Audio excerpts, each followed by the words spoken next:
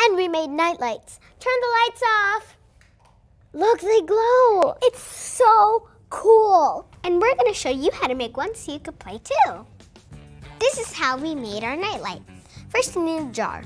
Then you need some paintbrushes. And then you need glow-in-the-dark paint.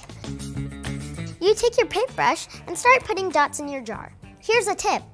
Start from the bottom and work your way up. The glow-in-the-dark paint is gonna glow. That's what makes your nightlight. Try using different size paintbrushes to get different size dots. It's nice to do dots so your glow-in-the-dark paint looks very glowy. This is really fun. The thicker the paint, the better. So you really load your paintbrush up.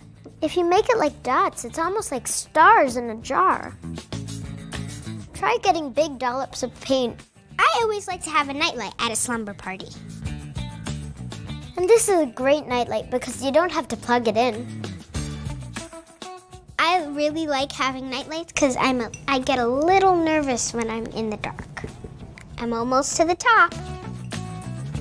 I'm making mine more lines than dots because dots are getting a bit hard for me. You can use any design you want. You can make hearts or tiny little stars. It kind of looks like fireflies are in your jar too. This paint looks white, but it should kind of glow like green.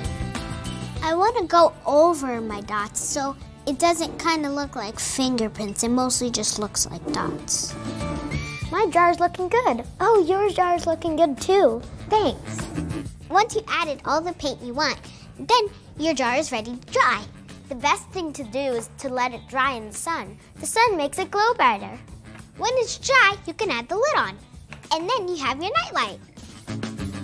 They glow. That's awesome. Oh, pretty. It's like magic.